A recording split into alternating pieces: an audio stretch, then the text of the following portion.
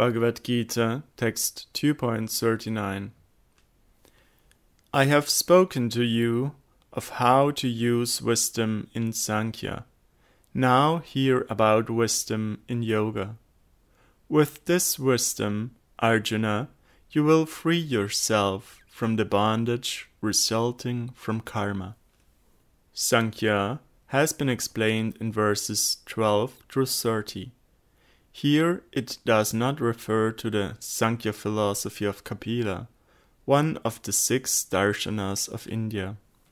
It is used in a generic sense in reference to the analytical study of phenomena and the introspection that sheds light on the soul. Madhusudan Saraswati says that Sankhya means that in which the reality of the Supreme Self is fully presented. Caitanya-caritamrta Thakur defines Sankhya as that which perfectly, Sam, explains, Gya, or illuminates the nature of an object. However, there is similarity between the Sankhya philosophy of Kapila and that which is introduced by Krischna in this verse. Kapila's Sankhya begins with an analysis of matter, but with the goal of discriminating between matter and spirit. Such discrimination is at the heart of what Krischna intends here by the use of the word Sankhya. Just as it is important to distinguish the word Sankhya in this verse from Kapila's philosophical system, it is also important to distinguish the word Yoga in this verse from the Yoga system of Patanjali. Both of these 2 schools of thought are distinct from that which Krischna teaches in the Bhagavad Gita. There is, however, considerable overlap between the systems of Patanjali and that which is considered yoga in the schools of Vedanta represented in the Gita. Later in the Gita, the word Sankhya is associated with knowledge, jnana, while yoga is associated with karma. Jnana is further associated with renunciation and yoga with bhakti. This is how bhakti, karma, and yoga are connected as if in a continuum.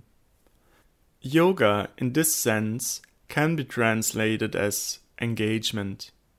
It implies the positive notion of union, whereas Sankhya denotes separation and discrimination, which bear negative connotations. Krishna has encouraged Arjuna to separate himself from the negativity of material identification through proper discrimination. Now he begins to encourage him to engage in the positive action of uniting himself with God. One who knows the self to be of the same nature as that of the Absolute is not bound to perform any duty. This will be further explained later, Bhagavad Gita 3.17. However, here, Krishna realizes that Arjuna is not capable of assimilating knowledge of the self without undergoing actions that will purify his heart, for he is absorbed in worldly concerns, even though religious in nature. Thus he advises him to engage in yoga. Here the word yoga implies the spirit of yoga. Selfless and sacrifice, the mother of love, while action in relation to sense objects with a view to enjoy them gives rise to karmic bondage, one cannot artificially divorce oneself from action itself. Indeed, as we shall see, such artificiality in yoga is condemned. In its stead, Krishna recommends proper action in the spirit of detachment. He tells Arjuna that by acting in yoga, he will free himself from the bondage of karma and realize the self that is intellectually understood through the introspection involved in Sankhya. The detached spirit of this yoga was characterized in the previous verse. With the introduction of yoga in this verse, the Gita begins to speak about experiential spiritual life and practice. Beginning here and extending over the next 4 chapters, Krischna explains gradual steps on the ladder of yoga, from the yoga of selfless action, Nishkama Karma Yoga, to the yoga of knowledge, Jnana Yoga, to the yoga of meditation, Dhyana Astanga Yoga, and culminating in the yoga of love, Bhakti Yoga. From this point until the end of chapter 6, Krischna instructs Arjuna about the ideal, well-integrated, enlightened person he wants him to be.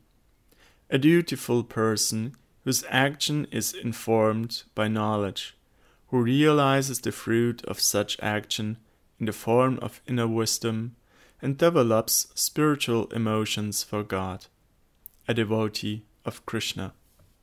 As this section begins, Krishna speaks covertly about Bhakti and overtly about Nishkama Karma Yoga.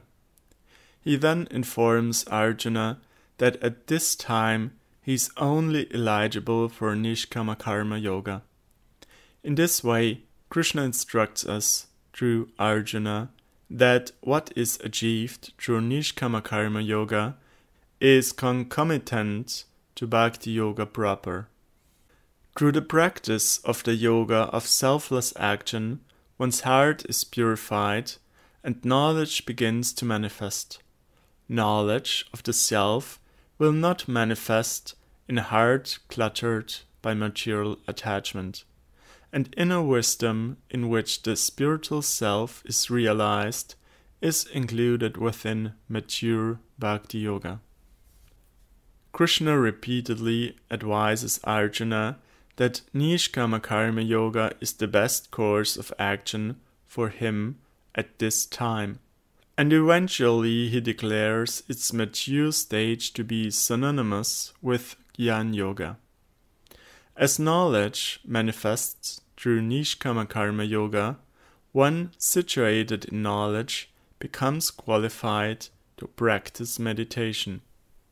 While the fruit of Nishkama Karma Yoga is knowledge of the Brahman feature of the Absolute, the focus of meditation in Jnana Yoga is the Paramatma feature of God. As one realizes this feature of God, one can progress to worship of the Bhagavan feature of the Absolute. This worship in yoga is Bhakti, the final step on the ladder of yoga discussed in the first 6 chapters of the Gita. Although Krishna advises Arjuna to practice Nishkama Karma Yoga throughout the first 6 chapters, he also implies that he ultimately wants Arjuna to practice Bhakti Yoga. Krishna makes this abundantly clear at the end of the 6th chapter.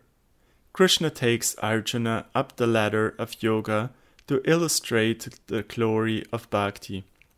This glory of Bhakti is twofold. Bhakti continues after one is liberated from material existence, whereas the other forms of yoga do not. Only when the heart has been purified, knowledge of the self has manifested, and one attains perfection in meditation, does mature Bhakti manifest. This glory of Bhakti is brought out in the Gita's first 6 chapters. The second glory of Bhakti is the generosity and independency by which she extends herself to whomever she chooses, even those whose hearts are cluttered with material desire. Footnote 6. In the Gita, the yoga of knowledge is referred to variously as Sankhya Yoga, Karma Sannyasa, and Jnana Yoga. The second glory of Bhakti is the generosity and independency by which she extends herself to whomever she chooses, even those whose hearts are cluttered with material desire.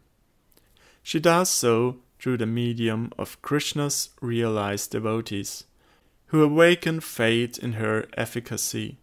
Those who thread the path of Bhakti as a result of her generosity will gradually develop detachment, knowledge, and mental absorption in God, maturing gradually into Bhakti proper, the liberated yoga. Here, Krishna eulogizes the practice of yoga in general by stating its fruit, karma bandham prahasyasi.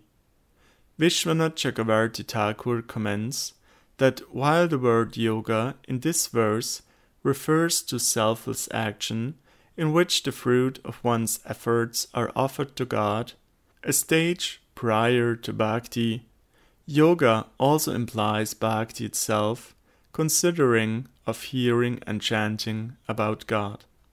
Vishwanath Chakravarti senses that Bhakti is implied here because Bhakti is both the means to transcendental life as well as continued engagement in devotional life beyond the influence of material nature.